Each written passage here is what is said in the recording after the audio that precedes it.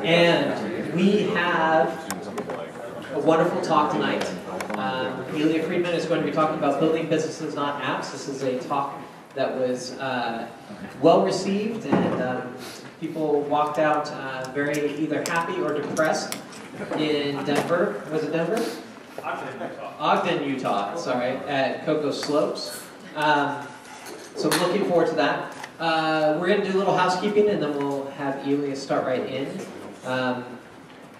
So first off, sort of basic agenda for the evening. For how many of you is this your first Mobile Portland meeting? Please raise your hand. Okay, good number of people. Thank you. So Mobile Portland, we're a nonprofit organization. We're about mobile. I don't know if you got that from the title. We meet on the fourth Monday of every month. It's based on an international organization called Mobile Mondays. We're not affiliated with Mobile Mondays, but we sort of follow a similar model. The website is mobileportland.com. There's also a Google group. You can subscribe either to the Google group, which you will find out not only about the upcoming events, but also job postings and things of that nature. And also, you can subscribe to an announcements-only list on mobileportland.com, where you'll only get 2 emails a month: one announcing the meeting and one reminding you about the meeting. There's a Twitter handle, and I keep forgetting to take off the IRC channel that Matt Gifford, who also helps organize the meetings, established an IRC channel and then spent 6 months as the only person in it before finally deciding that maybe he would give up.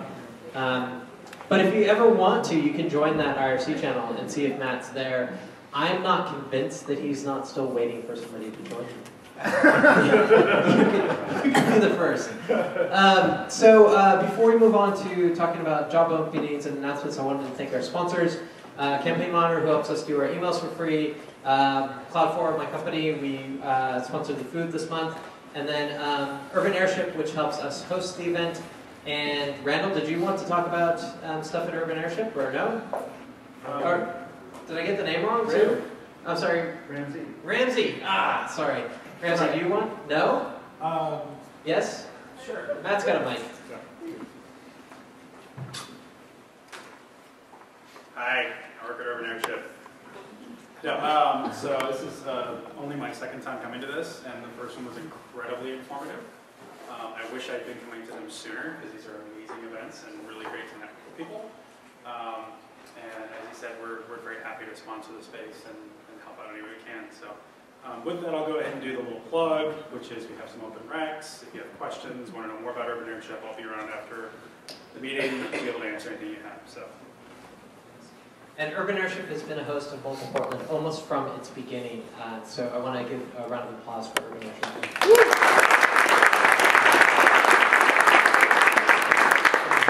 Okay, so now is your time. If you have very, very short job openings or announcements, make it quick. Job announcements that are mobile related if you're searching for a job or hiring for someone. Good evening. Thank you to Urban Airship. I remember when we were in that smaller space, and we all would have been crying like sardines. My name is Scott. I'm with Tech Systems, and so we are recruiting for over 150 companies in town. In order to keep it short, a couple of the companies we're recruiting for right now that have recs would be eBay and some of the digital sport groups at Nike, field band groups. But we also have clients that are doing mobile development in other areas as well. So if you're interested, please speak to me afterwards and enjoy the show.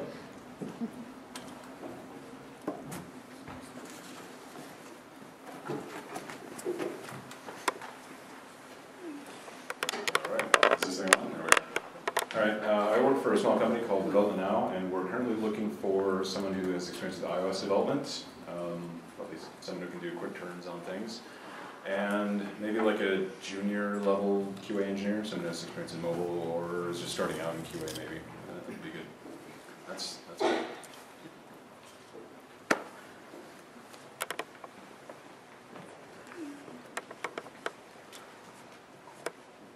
Hi, Hi, my name is Andy Saylor. I'm with a small little boutique consulting firm called Softsource Consulting, and we are looking for mobile developers for line of business applications and other consumer type stuff. We really need very high level mobile developers that don't specialize in one particular thing.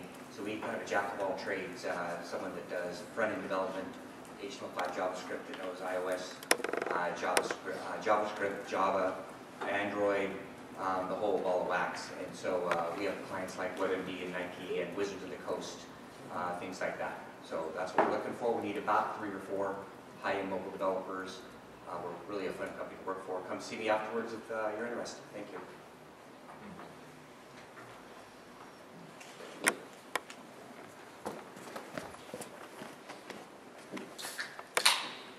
Hi, I'm Rob Mills with Rivermark Community Credit Union.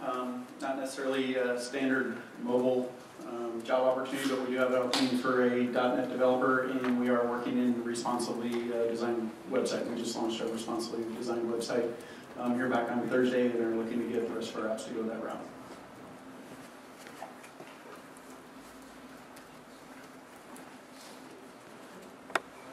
All right. So I have a favor to ask because we've got people in the back who do not have seats. So if you have an empty seat next to you, would you please raise your hand? And if people are interested in finding seats, these are the places where you can come and find seats. We have tables this month. We do not always have tables.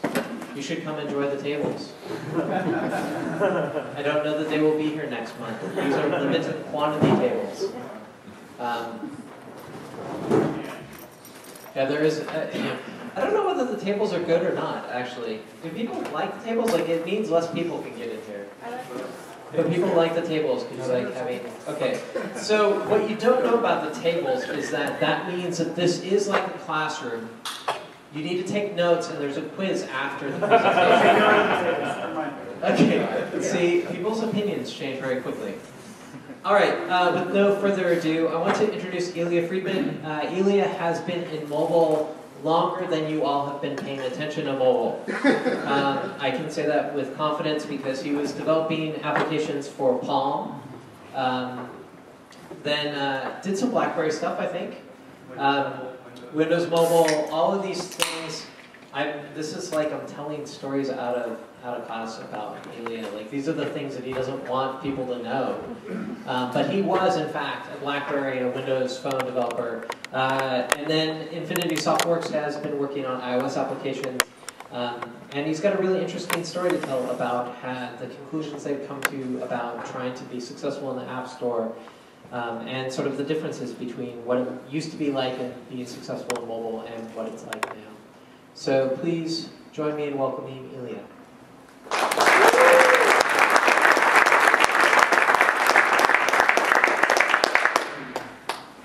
Hey, I hit the right button. Thank you all. It's an awesome turnout tonight. It's a pleasure to be able to give this presentation. Oh boy.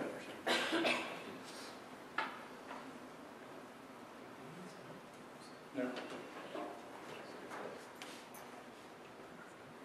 Yep. Nope. Yep. Hey. Nice. Technology does work periodically. So like I was saying, thank you all for coming out. It's an honor and a privilege. I've been involved with Mobile Portland in various capacities over the last 6 years. We've been celebrating coming together monthly for these meetings, which is a pretty amazing accomplishment. It's been that many years. Mobile Portland is as old as the iPhone, and most of us think that the iPhone was introduced a good 30 or 40 years ago. It just feels that way. It wasn't actually 30 or 40 years ago. So once upon a time, you're right, this thing is going to work for about 20 seconds. Once upon a time, our interests as software developers matched up perfectly with the market leader. For most of computing history, Microsoft was that leader. They charged one-time high prices for their products. We charged one-time high prices for our products. Every 1 or 2 or Microsoft time, 6 years, they released an upgrade and charged an upgrade fee for it. We did exactly the same thing. It was a nice relationship that we had for a very long period of time. But a dozen or so years ago, that really started to shift.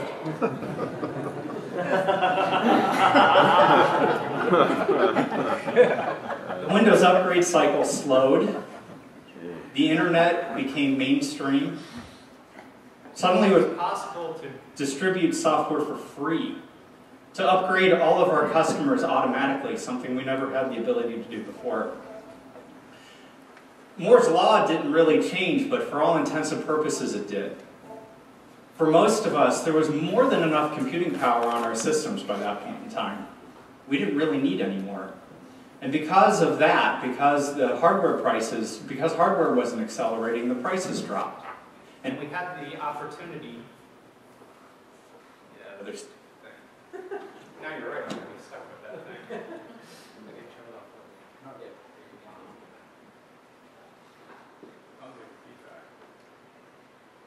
Okay. There. Is that any better? Yeah, it'll cut out as well. Our microphones are problematic in this space, but it doesn't seem to cut out quite as bad. Okay. Well, we'll work with this. Can everybody hear me okay? It's not as much feedback either. It actually sounds a lot better. So, where was I? As hardware prices dropped, we also ended up in a situation where we could get miniaturization in systems that we didn't have before. And this is really where Apple exploded. First we had the iPod, then we had the iPhone, then we had the iPad. Google didn't want to be left behind. We had Android. Microsoft did fall behind. Us software developers, though, we were really caught in the middle of some pretty massive tectonic shifts. These were unprecedented in the computing history. Right? It had always been the same way, and suddenly we were scrambling to figure out new ways to run our businesses. Our business model shifted. We were no longer in line with the market leaders. You know, Apple makes their money on hardware. They give the software away for free. Google makes their money off of ads. They give the software away for free. My own company, Infinity Softworks, was really caught in the middle. I founded the company as a senior in college in 1997. I was a business major. I used a financial calculator all through school and was absolutely annoyed that I could see one stupid little number on the screen at the same time. So the first product that I wrote when I started writing for PalmPilot was a financial calculator. And I invented a template, a combination of a spreadsheet and a calculator. You could do what-if scenario, but you could also see all your own data. We started there, but we quickly expanded into scientific calculation into vertical markets like education and finance and real estate. Then we added the ability to write your own stuff. And because of that, our customers took it into thousands of markets. Pipe fitting calculations, vineyard management calculations, everything we could possibly think of. At our peak, we were one of the most successful companies in the Palm economy. Our prices were as high as $160 a copy, and we were growing 100% every year. But things changed. Palm faded, Microsoft faded, Windows Mobile faded. Apple and Google took over. The App Store exploded. A gold rush ensued. Just create an app, stick it in the App Store, you'll be rich in no time, was what we all thought. It didn't matter that we were charging $5 instead of $50. We'll make it up in volume, right? And that's where we are. That's where we've been, and that's where a lot of the mentality is. But this is all a fallacy. It doesn't work. So what I'm about to share with you today is actually a personal journey. This is a company that was on the brink of disappearing, really, in the middle of this transition. We were on the brink of trying to figure out how in the world to make this work in this new world of app stores. And I spent years, painstaking years, understanding this and working within the App Store and trying to figure out how to make this whole system work for us. And what came out the other side is that we just had the wrong product. We didn't have the wrong customers. We had 20 million distributed units in our history. So we had the customers. We had the right idea. Customers needed to be able to do quick calculations on the go. They needed to be able to do back-of-the-envelope stuff. We just had the wrong product. And out of this analysis came a new product for us, a new service, a web and mobile product called Equals. And this, well, I'm not going to go into a lot of depth about Equals tonight, This is the journey that we took, the analysis that we did to understand what was happening there and how we were going to make our transition.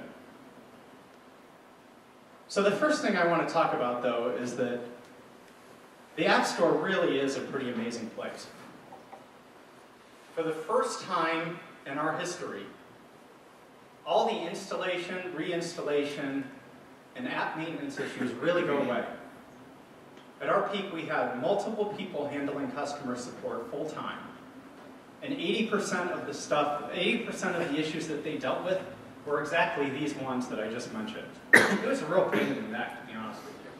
But the App Store got rid of almost all that support. I do it now on my part-time. It also caused a massive explosion in app downloads. For iOS alone, we're over 60 billion. And if you add in Android, we're well over 100 billion. But what didn't really fundamentally change, at least not in the last 10 years, it was a lot more expensive before that, but what really didn't fundamentally change is the cost to actually develop applications. Craig Hockenberry, a pretty well-respected developer at Icon Factory, estimates that for them to do a server and app system, they're looking at $500,000. Even a cheap application, we're looking at $8,000. That's only a couple weeks worth of work, really. The problem comes in, though, is that we're not making that kind of money off of the apps. If you look at the total number of apps and the total amount of money that Apple has paid out in the App Store, you're looking at about $4,000 an app. But even that's not true. So this is a guy I know named Justin Williams that released an app shortly in December. He's a well-known developer. In fact, I met him at that Cocoa Slopes where I gave this presentation the first time. He released a new app called Photos Plus, and this was his sales curve over the first week. Huge spike. Each one of those dots, if you can see them, they look like they're a little faded out there, but each one of those dots represent a day. Huge spike the first day, a smaller spike the next day, and pretty much nothing after that. This is pretty typical from what I've seen. What we do know is that most of the money in the app stores actually go to the top 100 apps, about 85%. So if you are the maker of Candy Crush, you've done pretty well for yourself. But if you're me, and pretty much everybody else, then there's less money involved. So if there's 1 million apps, and we're talking about 860,000 apps that are actually splitting 15% of the revenue. And when you do the math on that, we're really talking about $2,600 an app. There just isn't any gold in them dar hills. And that's why this was the first conclusion that we came to. This was the first bit of understanding that we made. We tried everything in the App Store, short of apps. It was the one thing we never got around to, because we kind of lost the faith by that. And we're not talking about an app that didn't have its breaks. We were involved with the iPad launch, we were featured, we were a top 10 finance category app for a long time. We have iOS and Android. We were one of Apple's top apps of 2010. So we've had plenty of breaks, a lot more than most people get, a lot more than most of us will get these days, including us. But this is what led us to this conclusion. We can't keep thinking about building apps and actually being able to make money. We got to start shifting. We got to start thinking about what it is to build business and how we make that whole thing work. So we went back to the basics, and I went back to my Marketing 101 class, and I said, okay, well, what is this? What is marketing really? And for those of you that haven't had that class, it's 4 Ps: product, place, price, and promotion. Now, what's happened in the App Store? How have we ended up where we are today? Fundamentally, it's happened because there's only one place. And when you have no choice on place, it starts to play funny games with the rest of the matrix. When you have one place to buy, everyone looks there. If everyone looks there, there's only one place to promote. Well, what's promotion in the App Store? 5 screenshots, an icon, an app name, a description that nobody reads. Maybe a video if you're on Google. That one's nice, but you better make it look professional, which is hard in and of itself. And when we get through the promotion piece, once we realize that it's really hard to promote, then we start getting into a situation where it's hard to differentiate. And once we realize that it's hard to differentiate, then all of our prices drop. And that's how we've ended up with the 99-cent push and everything else associated. So So the conclusion that we came to very early on was that the App Store really needs a new slogan. It's an amazingly great place to distribute your stuff. It's a really lousy place to make any money. So we went back to the drawing board, and we rethought everything. Really, at the end of the day, what this presentation is all about is all the pieces that we thought about and all the things that we looked at as we moved from making apps to making businesses. So the rest of this presentation is literally me stepping through a lot of the thinking that we did. And they're nicely bulleted so we can all follow along. The first thing we started with was free. The App Store is moving in this direction. What was that? It was a horrible quote, by the way, and it's always quoted out of context. But what's the old quote about content wants to be free? Except that wasn't what he actually said.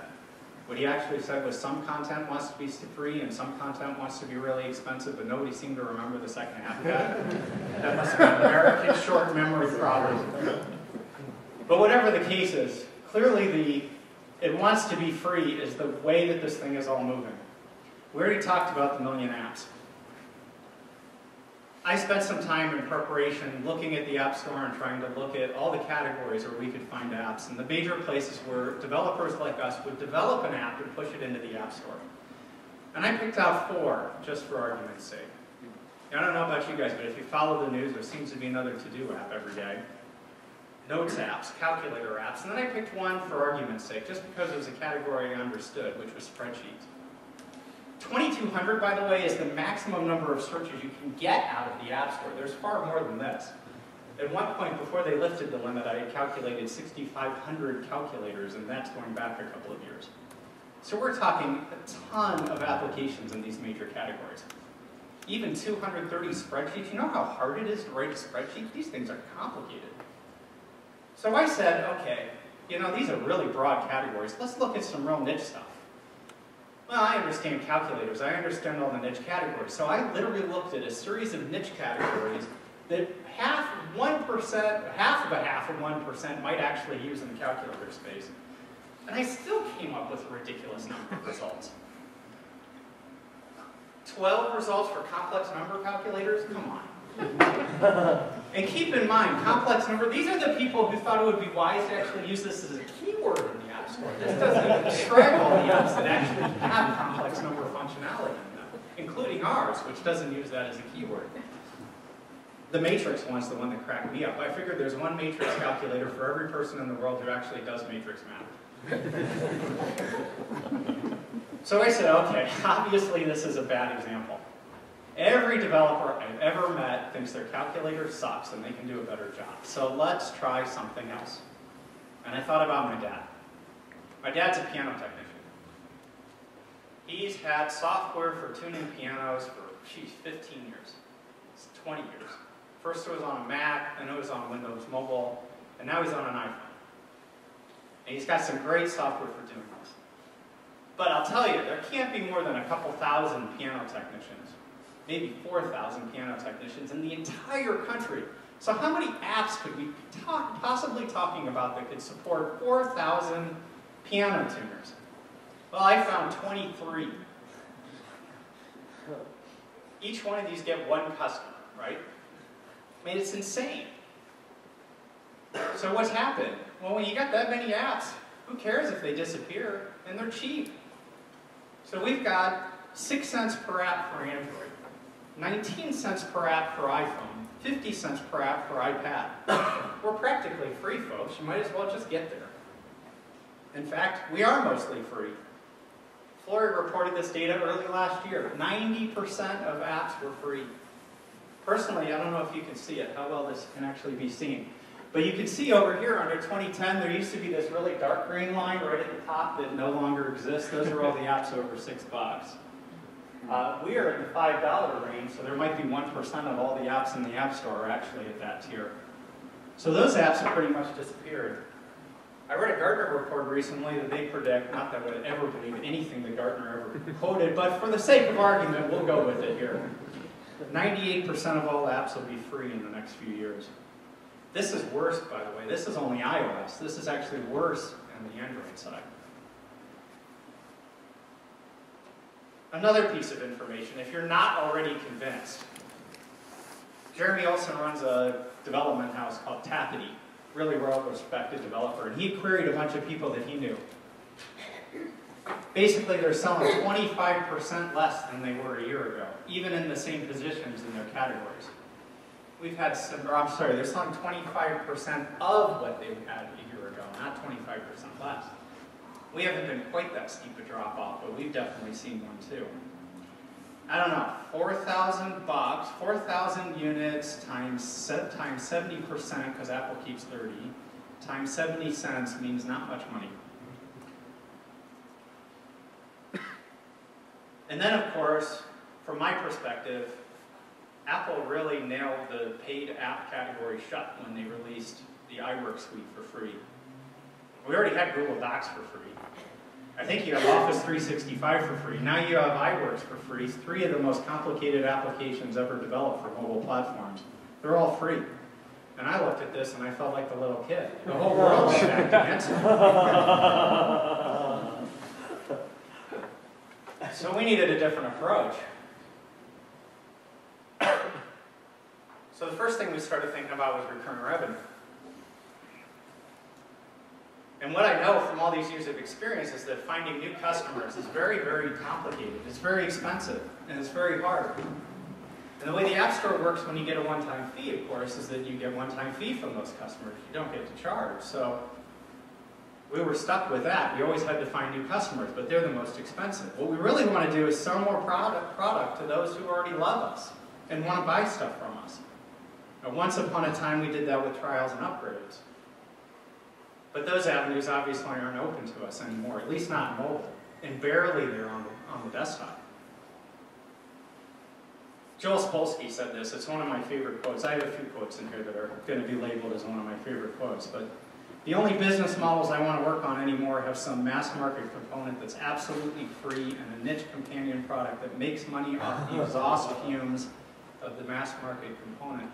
If you're not familiar with Joel's work, he's the man behind Stack Overflow, the man behind Trello, maybe one of the most influential developers of our time in some ways. I know that I've gotten more out of Stack Overflow than any money I possibly put into the web. So getting existing, dedicated, happy customers to pay us a few bucks more is a lot better able to support us as a company. And a lot of companies have started using in-app purchases. I believe this is why Apple integrated in-app purchases. 76% of paid revenue is now coming from in-app purchases. And this guy, David Bernard, on Twitter one day listed some really good reasons to go to in-app purchases if you fall into one of these. You have a ridiculously large number of downloads, and an in-app purchase might work for you. This is the fumes of the mass market product. Do you have a really high conversion rate? For the life of me, I can't remember the app, but I heard about an app that was getting 40 and 50% conversion rates. Absolutely insane. I figured they were selling cocaine. How about really high prices? I mean, if you can charge 50, 100 bucks, even 20 or 25 bucks for your in-app purchase, you're probably doing pretty well with this kind of model, even with a small number of people. And of course, recurring revenue.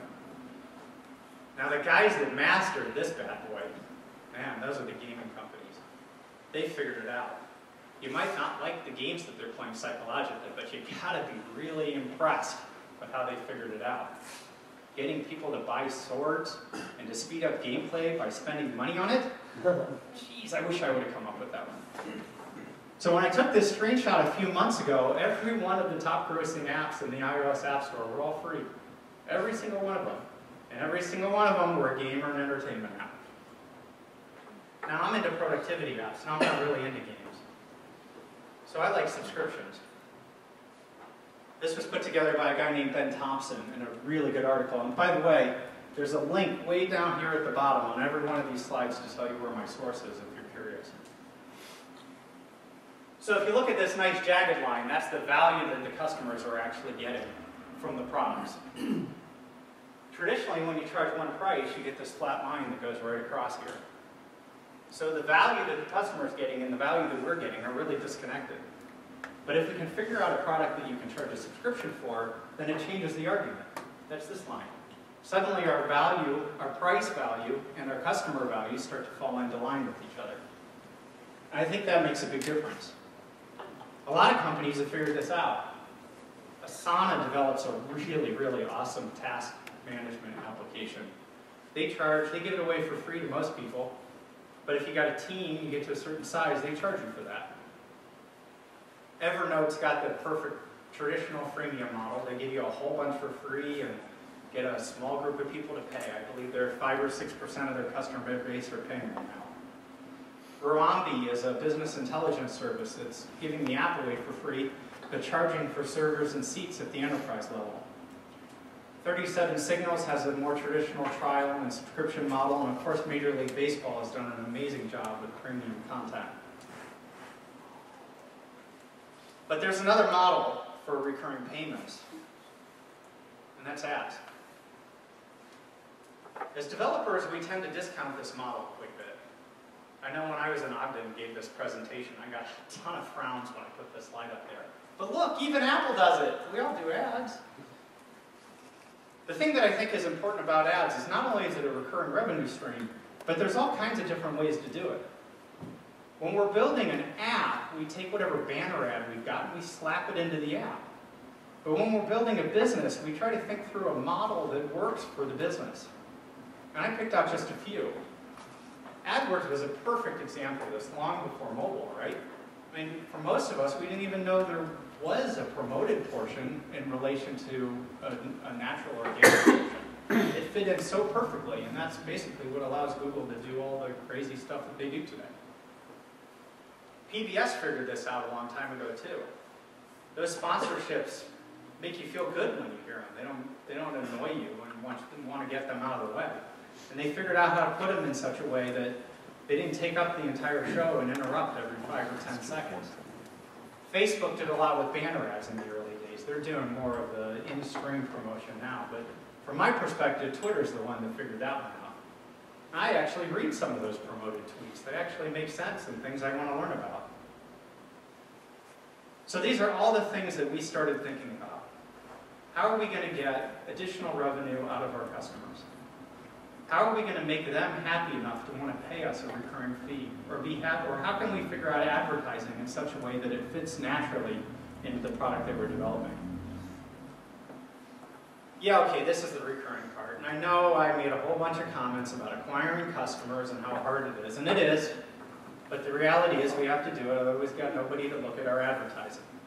From my perspective, free is a big part of that.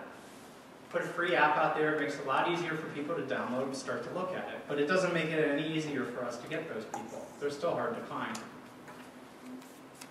So I looked at some analysis. This is from a guy named Jason Cohen at a Smart Bear, and he is actually a pretty smart bear. And he had a few terms that I thought were worth going over, some things that some of us might not have heard about. And the first is, so this was all built around an idea of how to figure out how much money you can spend on an ad in order to get people to your website or to your application each month. So we start with recurring revenue, and how much are we making every month? And then we move on to the lifetime value of that customer. And in his estimate, you multiply that number by 20. I'm not going to bore you with a bunch of math here. I just threw it up there for your own references. But you multiply that number by 20. Now, obviously, if you're charging a one-time fee, you get to multiply it by 1. But in his case, he's making the assumption that your customer is going to stick around for about 20 months. That may be different once you actually get data. And then we talk about the cost to actually acquire that customer. So we take that lifetime value and divide it by 5. If you're funded, probably by 3. But only a certain number of those people actually pay. And then, of course, it costs us something to put those ads in front of people. So I ran a few scenarios. $5 in the App Store, $3.50 net. You get to spend 0.7 of 1 cent on advertising. I haven't found too many opportunities where spending 0.7 of 1 cent on advertising actually gets you any advertising. So it isn't until we actually get into recurring revenue that it starts to make any sense. $20 per year, we get to spend 7 cents. $5 per month, 20. $50 per month, $2. Now we're talking some real dollars. Now we're talking some promotion that we can actually do. So I did a little research. Finance calculator AdWords in the app in Google, $2.50. I don't know about you, I haven't found too many financial calculators that can derive $50 per month. Otherwise, I would have done that by now. But all the same, it was worth analyzing. Let's go a little more low-key. How about a website, an RSS feed like Darren Firewall, very, very popular Apple blog. 4 cents, now we're at the $20 per year level. It's reasonable. $20 per year, less than $2 a month, less than 4 coffees. How about a podcast? 3 cents. So we're now in the ballpark. And now once we move into recurring revenues, we can start to see a path to actually being able to promote, a path to actually being able to figure out how to bring your customers in, and not just relying on word of mouth to make that happen. The fourth thing we looked at very closely was cross-platform. Now I'll tell you, when we were building an app, when we were building Power One, we didn't think about cross-platform. We developed the app and we put it in the App Store. We used as much Objective-C as we could possibly use and used whatever legacy code we had lying around to make it happen. It just so happened that a big chunk of it was from the Palm days and we could use a huge C engine to make that work. But the reality is we didn't think too hard about the technology. We used what Apple gave us.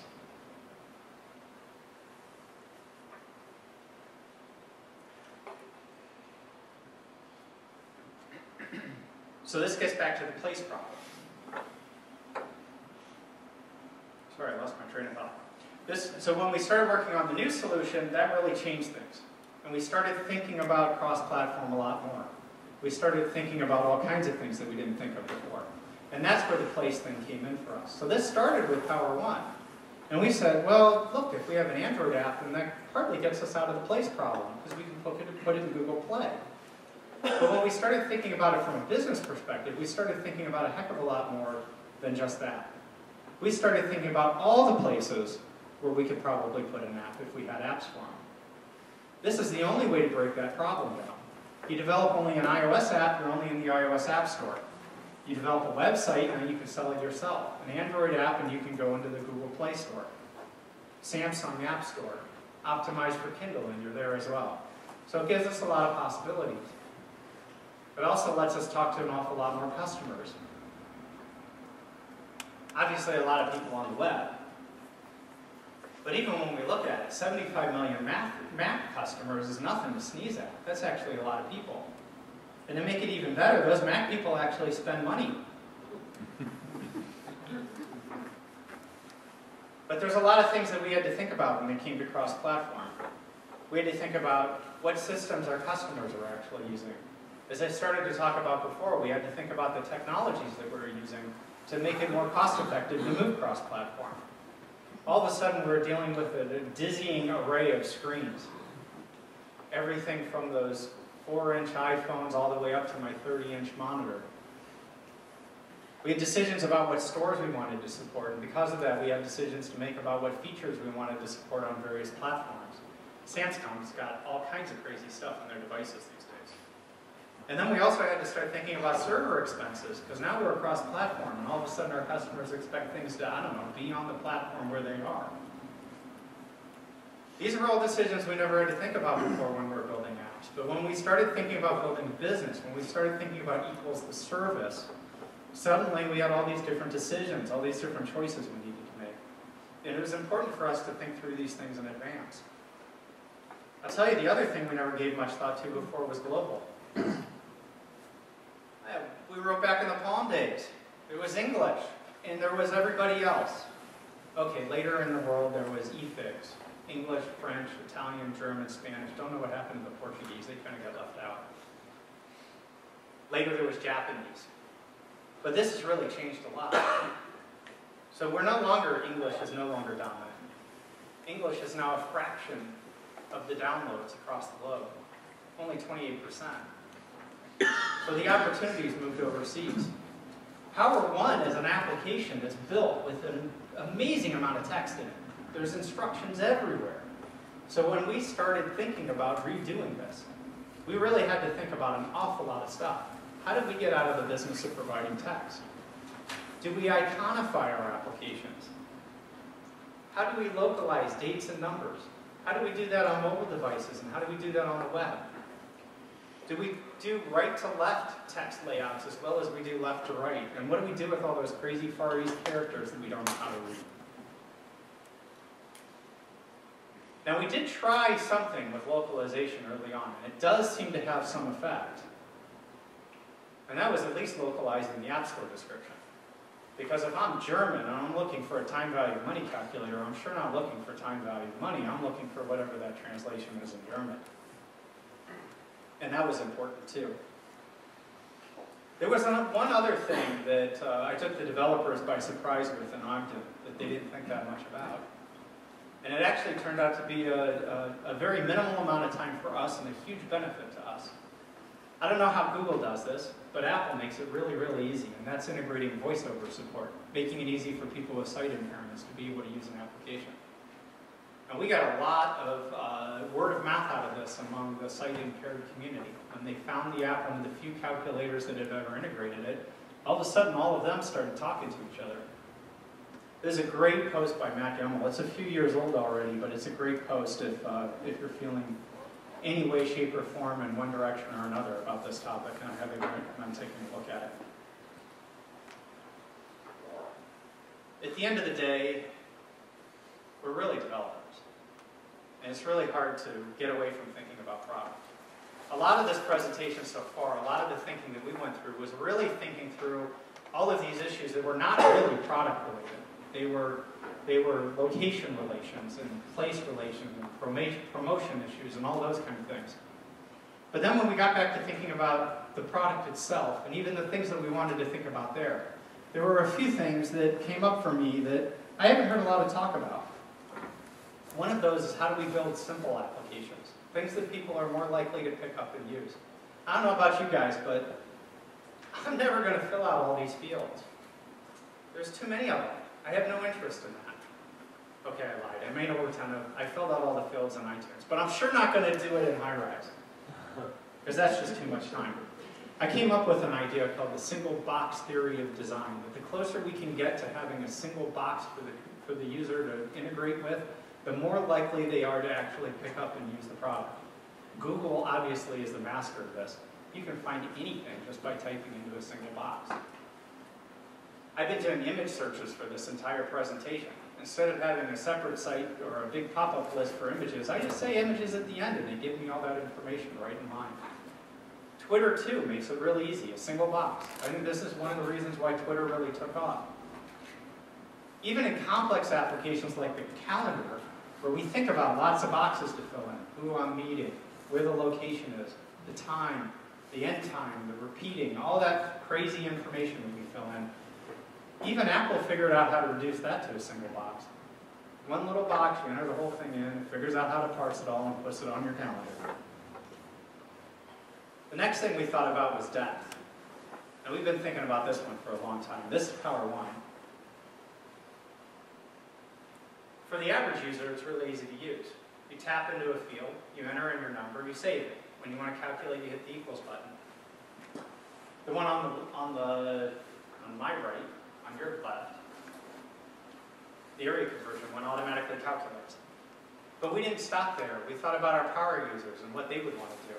And what we did was create a language on the back end that made it really easy for them to create calculations. Even this wasn't easy anymore. That went into our thinking for equals. Probably the biggest lesson I've learned in the iOS world is that we can't just think about functionality anymore. This was a very early iOS application. I'm sorry, this was a very early iPhone application. It wasn't even iOS in those days. These guys were around in the Palm days. A very nice group of guys, but their apps were really, really ugly. They just got ripped up one side and down the other by the community. It's not just good enough anymore to be thinking about function. We have to be thinking about form as well. How a user interacts and what they expect to do with it. Please think offline. Most of these devices have connections most of the time. But that 20%, 30% when you don't, I mean, this whole app is useless when I don't have a connection. And it's not just here it's here in the United States, right? I walk into my daughter's elementary school and I have no internet connection. I couldn't even do math with them if I could. So we have to think about dual mode use cases. This is really where Google excels. Google's really good at this. You get your calendar, your contacts, all that stuff offline, it instantaneously syncs to the web, you don't even know what's happening. But we need to think connected as well. I'm not just in one place anymore, I'm not just at my desk. I have an iPhone, I have an iPad, I expect everything to stay in sync. And it's not just me. I have people I need to connect with as well. The last thing that I want to talk about here is technology. I've steered clear of technology for most of this because I think as technologists, as product people, we tend to think about this stuff. But I think when we're building products, we really need, as we're building businesses, we really need to be thinking about the whole stack of the product. I love this quote from Tim Cook. We believe that we need to own and control the primary technologies behind the products that we make. For Apple, that's software and hardware. For Google, that's servers and software. We're so busy getting products done that we make these decisions that impact our businesses, and we don't think about it because we're running so fast to make that happen. Look, the reality is there's some things that we just can't outsource, even as much as we'd like to. Other things are fair game, though. Another great quote, this one from Brent Simmons. You don't want to limit your success because you didn't want to write your own server software. I think back to Steve Jobs standing on stage introducing the iPhone. I mean, look at that device. This stupid little device here completely changed all of mobile. In 1 hour of standing on stage, Steve Jobs changed the entire trajectory of the market. Changed the entire way that we develop and sell and distribute software in one instance. And look at that device. They did the hardware, they did the software, they even did all the apps. Nobody else can put apps on that thing. If you're developing a business and you expect to be successful, then you better make sure you're in control of that success. There's a limit, of course. If I'm working on equals, I'm not about to create my own data center. It doesn't make sense for me. And even for a company of Apple's size, it didn't make sense to own the wireless network. They outsourced that. The point of this whole thing, though, and the point of what we've gone through as a company is that we really needed to think through these issues. We need to think about what we wanted to accomplish. We need to think about what goals we wanted to achieve. Look, if an app is what your goal is, if an app makes it happen for you, then more power to you. Go develop an app. But I think more and more, in order to achieve the goals that we want to achieve, I think we're going to have to build businesses. Because that's where the future is. Thank you.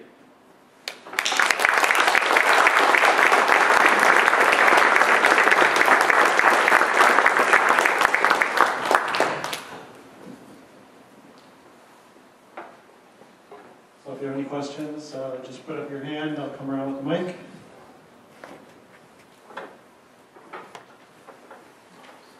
I was wondering if the slides are available somewhere since the left and right 10% was cut off for pretty much the whole show. Oh, were they really? Yeah. They're pretty close.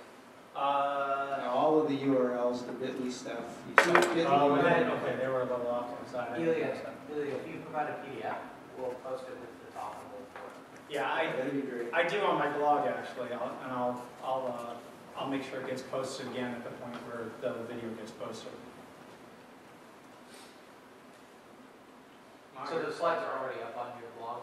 They are from October, but Okay. I'll make sure they get linked. So if you want to get them sooner, eliainsider.com, and then look for Cocoa Slopes. Yeah, that's probably a good thing to look for.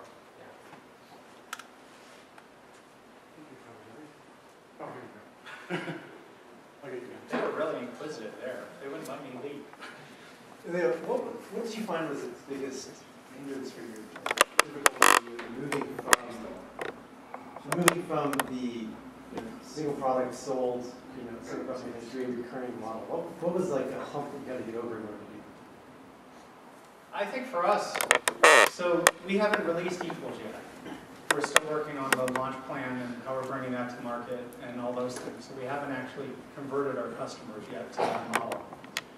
But I would argue that probably the biggest hump for me was mental. You know, I was steeped pretty severely in this world of selling product and charging upgrades, and it was really, really mentally hard to move myself out of that world. And I talked about it for a long time. So, if you ever got involved in custom contract development, I think when you get enmeshed in that world, it gets really, really hard to think about developing and shipping your own products. And in a lot of ways, this was the same way. We were so steeped in that mentality and that culture. Honestly, the transformation happened many, many years before iOS came out. We were working on a web application for education. And Bill Kelly is actually here somewhere in the back of the room, had taken me to school on what it actually means to build a web application. And I left a bunch of these meetings going, oh, I got completely the wrong product. But it took me years to really internalize that and to change my mentality in the way I was looking at products. Customers are a problem too, because they want to drag you back into the old world you were used to. That was a big part of it. But yeah, I would say the mentality was probably the hardest part of the transformation. You talked high level about a lot of the business aspects.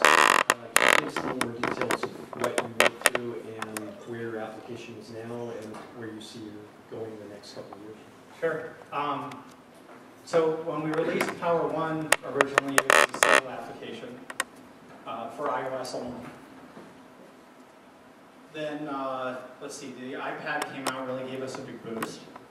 And we started seeing an opportunity to move into other categories. So we released first we released a free version, figuring we could try a free version and a paid version. Then we tried multiple products in different categories, and we spent a lot of time trying to optimize the search stuff in the App Store, which is a real black bag, a real black box trying to figure that out. Then we integrated in-app purchases into our light versions, but we didn't have high enough prices and we didn't have quite enough volume to really make that pay off. Let's see, I'm still going. We never tried ads. About the only thing that we never tried in this entire history was integrating ads into our application. But it was at that point that we started really working on equals and really starting to think about that. When we first started to develop equals, when I first showed it to Jason 2 years ago, it was a standalone $5 application that we developed. It was all text-based. There was nothing else to it. We had this nice kind of schemorphic interface on iOS. So glad we didn't ship that one now. Would have been redesigning it by now. We had this beautiful, nice little schemorphic interface. And it was all built around this idea that a note that can translate. So equals basically takes a typed note and can tell the difference between equations, variables, and text. And you can write the whole thing in English or French or German or Spanish or whatever language you happen to speak, including the equations and the variables. And it really just understands what those are and figures out how to differentiate. And so when we started this whole thing, we just wrote an app. And it turned out that was a great little prototype. We got to show it off to a bunch of people.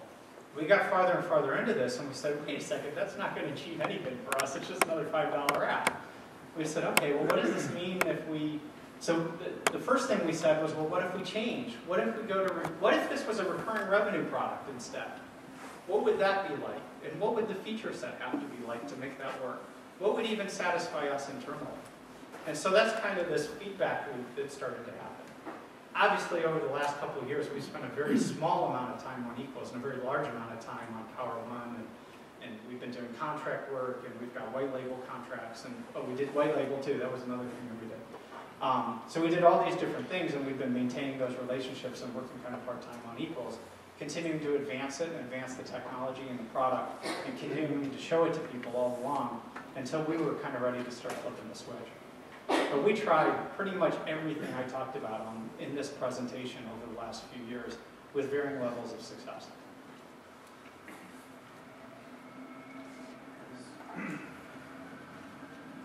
So you mentioned, monthly recurring revenue and CAC, cost of acquisition.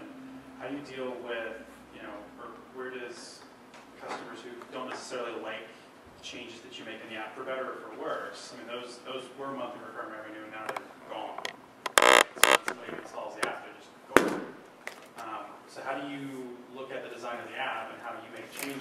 trying to keep everybody happy even though you can't. Well, the quickest way to make nobody happy is to make everybody happy. So we just went through this.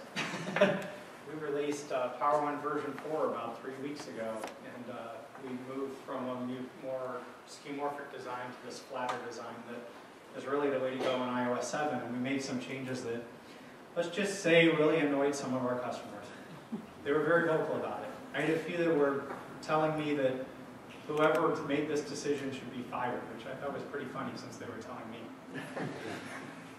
So we had to kind of go back to the drawing board and make a decision about how we were going to work around this problem. And luckily, one of the things that we did in the new version is that the old app was very, very graphically intensive. We had a lot of images in the product. And with the new app and the new things that Apple's integrated, we've been able to eliminate most of that. So we had kind of had this idea that we would develop themes for the application. And so the first thing we did is respond to every one of them and say, we're sorry that you don't like it, and we're trying to figure out what to do. And the second thing that we did was we put together a plan. I went back to my designer, and we put together 3 themes for each one of the applications. And then I wrote a blog post about it, posted it, and then emailed back every one of those customers that responded negatively to get their feedback. Everyone wrote me back and said they liked one of the 2 new designs. So I felt like we were safe, and then we implemented it. So that's going to go live here in the next couple of weeks. But at least it takes the sting out of the change. But they still aren't in love, right? It's completely different. And customers don't like anything that has changed in some ways, right? Some customers love the change.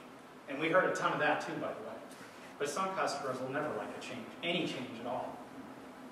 We deal with that the best we can, and we move forward. And if it means losing some customers because it's a decision that we need to make for our best interest, then I guess we're going to lose those customers.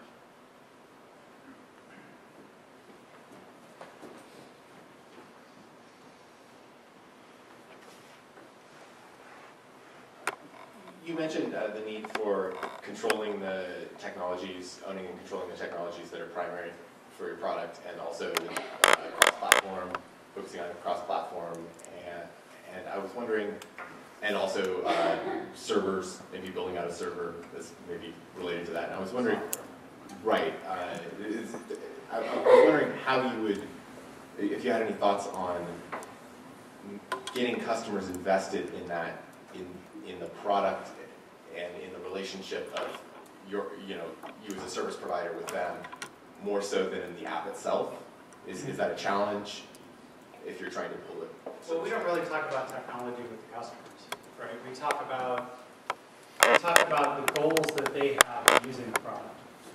So we had an interesting experience. We went out to a handful of our Power One customers we put a website together for Equals. We put a video together. We invited those customers. By the way, the website's equalsapp.com. If you're interested, there's a way to sign up to learn more if you do in the future. We went out and we got a handful of our power users to come back and talk with us. And we treated our power users as the ones who write templates, who write these calculations.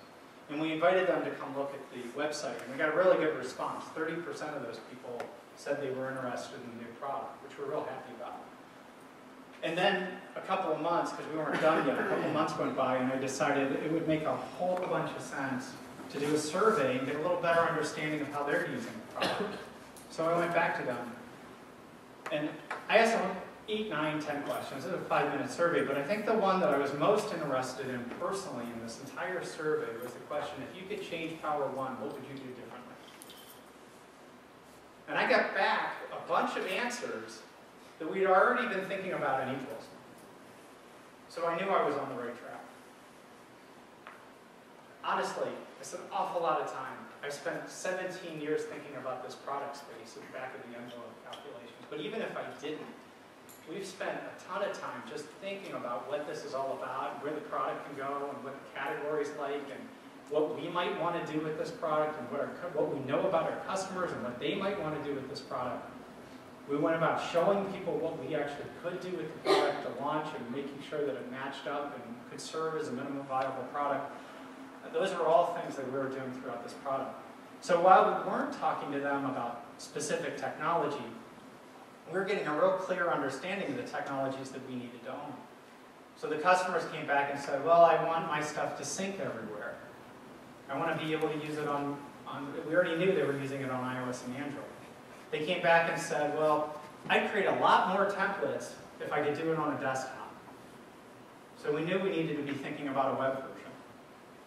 I need an easier way of taking my template and sharing it with the rest of my team. That's a pain today.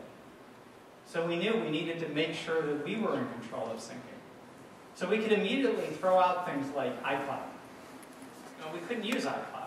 First of all, it's unreliable, so I wouldn't use it to begin with.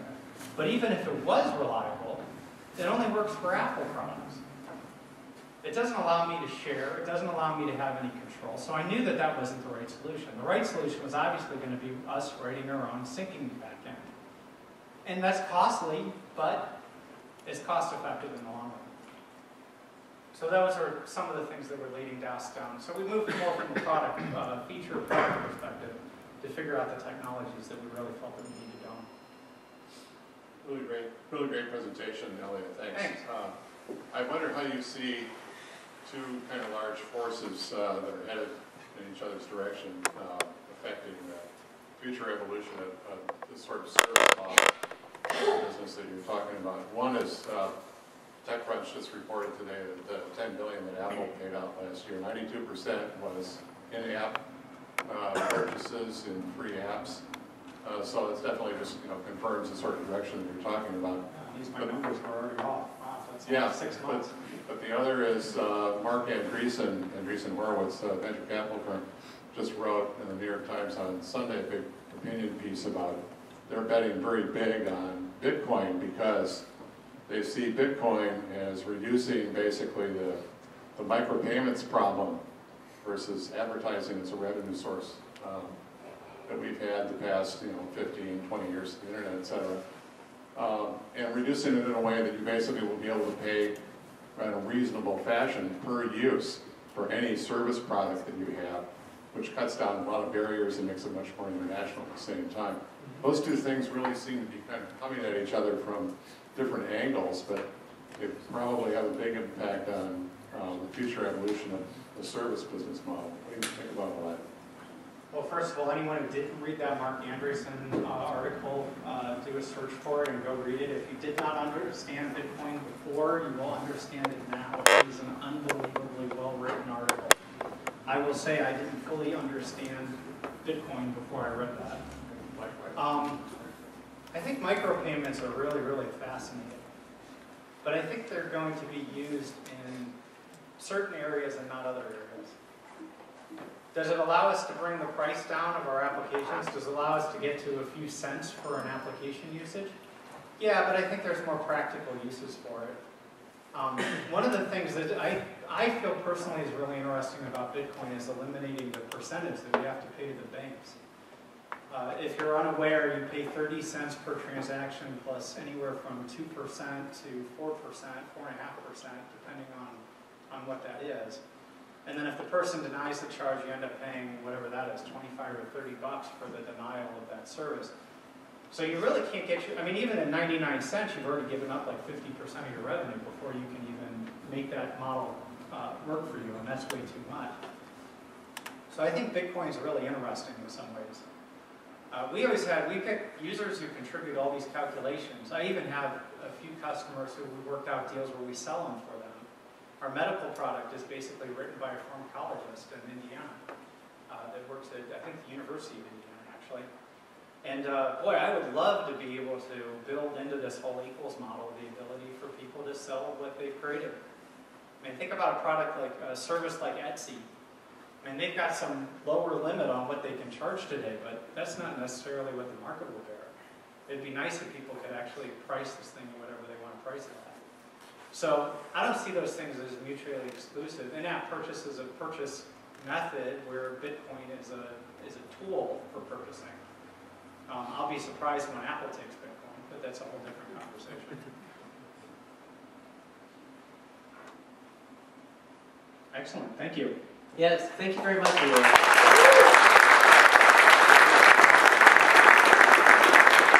Thank you all for coming.